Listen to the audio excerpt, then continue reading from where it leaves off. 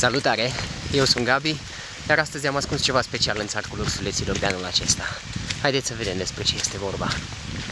Pentru că am avut un nou venit în orfelinat și am închis toți puii de anul acesta în căsuța bârlog, am profitat de ocazie și le-am adus puiilor niște bunătăți. Fagure de albine cu larve.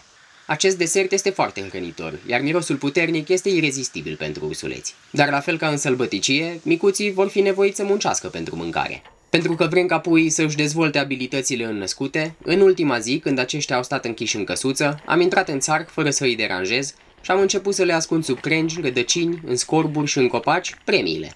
Astfel, puii vor fi în competiție și vor trebui să își folosească simțurile pentru a ajunge la mâncare.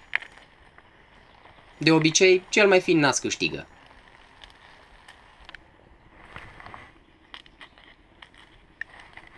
După ce am ascuns fagurele prin tot țarcul, am deschis ușa căsuței unde puii au stat închiși o săptămână.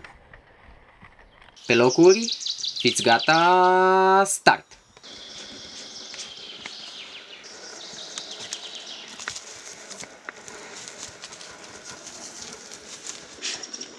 După perioada de izolare, micuții sunt foarte fericiți și activi când ies în țarc și explorează fiecare colț al acestuia, iar mirosul de fagure face căutarea micuților și mai activă.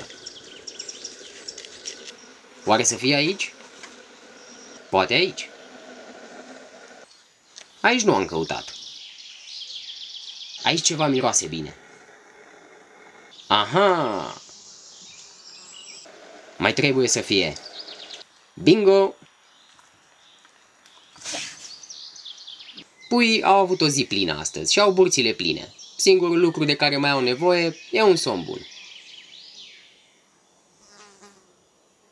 Eu sunt Gabi și dacă vă place ce ați văzut, nu uitați să dați subscribe la canalul nostru de YouTube, like la pagina noastră de Facebook WWF-Romania, follow pe Instagram www.romania, iar dacă doriți să ajutați pe micuții aflați în grija noastră, o puteți face prin linkul de aici.